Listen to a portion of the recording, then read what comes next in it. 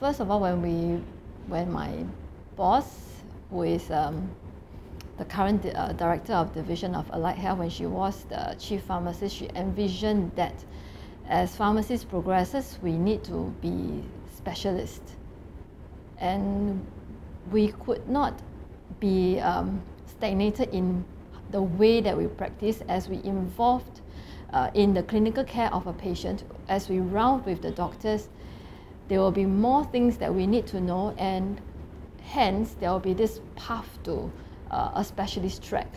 So when it was passed in the parliament for us to have our own specialist tracks registers,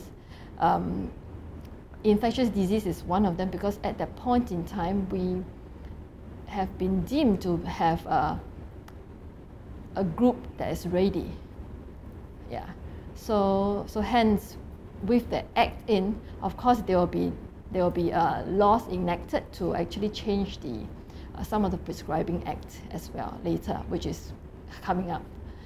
So meaning, because when we deal with infectious disease in details, we know that certain disease state and certain pharmacokinetics and pharmacodynamics of patient perspective, we need to employ individualized dosing and not just what the recommended dosing as instructed on the patient information leaflets, because these may not apply in certain subgroup of patients.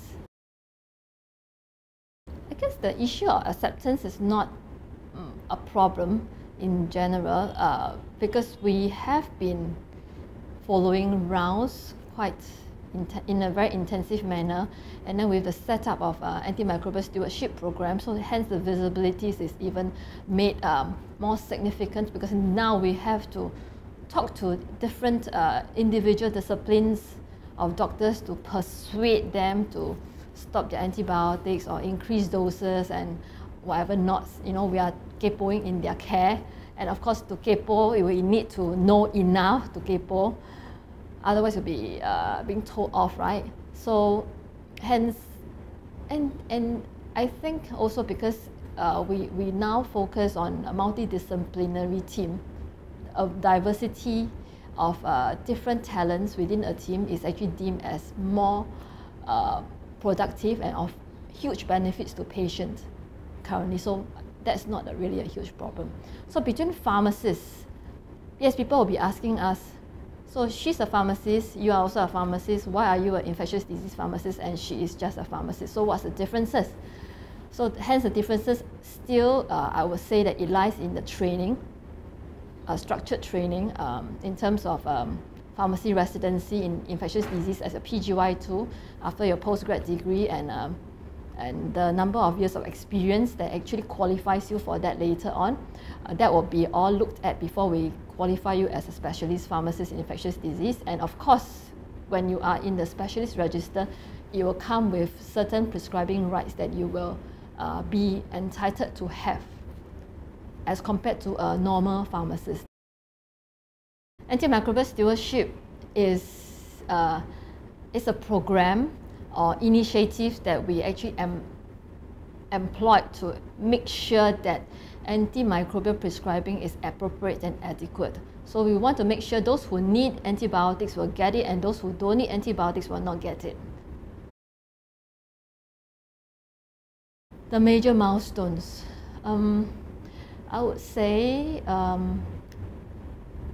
in rapid diagnostics, in certain way where research has progressed, and I think most importantly to me personally is an open-mindedness to actually allow interdisciplinary, multidisciplinary team and effort to be seen in the forefront in the practice of infectious diseases. And within that team, everybody recognizes that they have a part to play in their own specialty to make sure that patient care is actually practiced to the utmost highest level.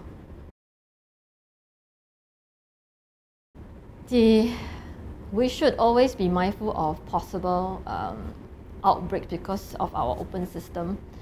But it should not be just limited to viruses, because I do see that a huge emphasis is on viruses right now. But I do not say that the virus part is not important, but I would rather say that we give equal emphasis on the bacteria part as well, in addition to viruses and dengue and whatever not. Because the repercussion of resistance of each areas, if it ever happens, is huge per se. Yeah, in terms of economic benefits, number one, other than just mortality. Yes. Hence, I would like to see that our government will be more hard on this perspective, and I also look forward to a greater collaboration efforts among the infectious disease team, comprising of course microbiologists, infectious disease physicians, and us infectious disease pharmacists working together close-knittedly in a team. I'm looking at in terms of regulations, and rather than giving carrots and sticks, which right now I don't see any stick system in, I would like to see the sticks in the system. Let's say if medical professionals actually breach the infection control measures or have used antibiotics indiscriminately, I would rather the government come down and slap on their wrist. Infectious disease in Singapore, actually I've come to realize that we are not, even though despite that we are just a little red dot, but the kind of resistance that we see here in this country is actually of what we have seen in the world because of our tourism efforts and open system of immigration. So in fact, if you want to do good research here, there is no doubt that there is quite a bit here as well. If you do want to, there's no lack of it. Also, in terms of new pharmaceutical efforts, I think the government is already doing good enough efforts to bring these people in, but I'm not sure how we can actually improve or help the farmers to decrease the cost of developing new antibiotics.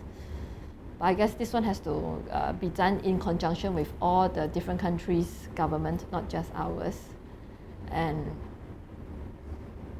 I would like to see that most importantly, the hearts and the minds of all healthcare professionals practicing in infectious diseases progressing to actually curb the spread and antimicrobial resistance in a one-hearted manner, close-knitted manner, and with open-mindedness. That's what I want to see, because that is the major ingredient to success for curbing resistance.